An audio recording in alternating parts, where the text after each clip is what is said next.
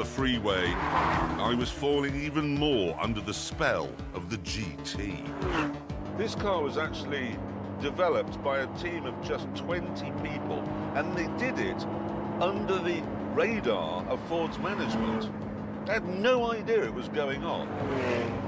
Their only contribution to it was insisting it had a little sort of glove box thing down here in front of the seat, so that when they were testing it on the streets of Detroit, they had somewhere to store their Glocks.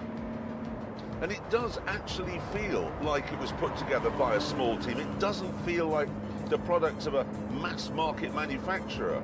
There's nothing subtle or damped or gentle about anything it does. I just love it.